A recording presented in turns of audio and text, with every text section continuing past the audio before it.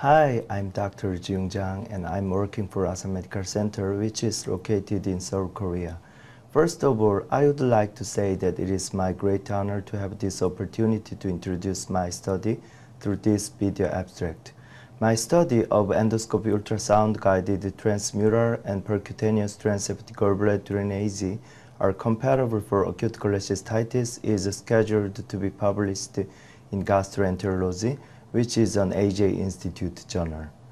For the acute cholecystitis patient, general treatment is that the patient has initial medical treatment first and subsequently has an elective cholecystectomy. But if the patient doesn't have any response to initial medical treatment, we have no perform an emergent cholecystectomy. But if the general condition of the patient is not good because of advanced cholecystitis, or if the patient is a high surgical risk patient, emergent cholecystectomy is difficult to apply, and therefore we perform percutaneous transeptic gallbladder drainage first. I will refer to percutaneous transeptic gallbladder drainage as PTGBD from now on for convenience. Even though PTGBD is generally used for decompression of inflamed gallbladder, it is technically difficult to apply PTGBD to the patient who have a large amount of ascites because of liver cirrhosis, to the patient who have bleeding risk because of blood coagulation disease, or to the patient who take medicine of antiplatelet or the anticoagulation.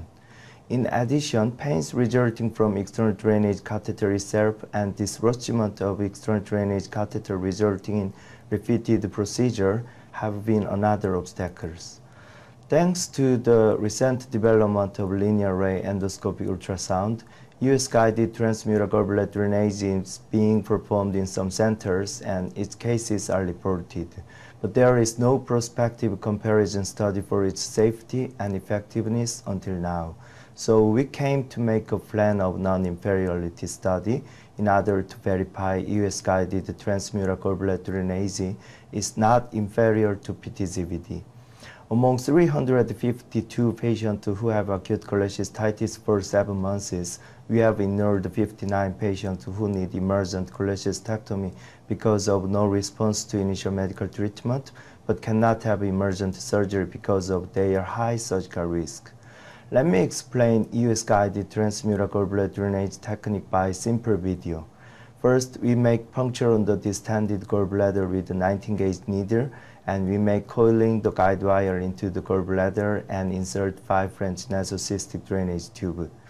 Technical success rate of two groups were 19.7 and p-value was 0.001 regarding 50% of non-inferiority margin, which means US-guided group were not technically inferior to percutaneous group.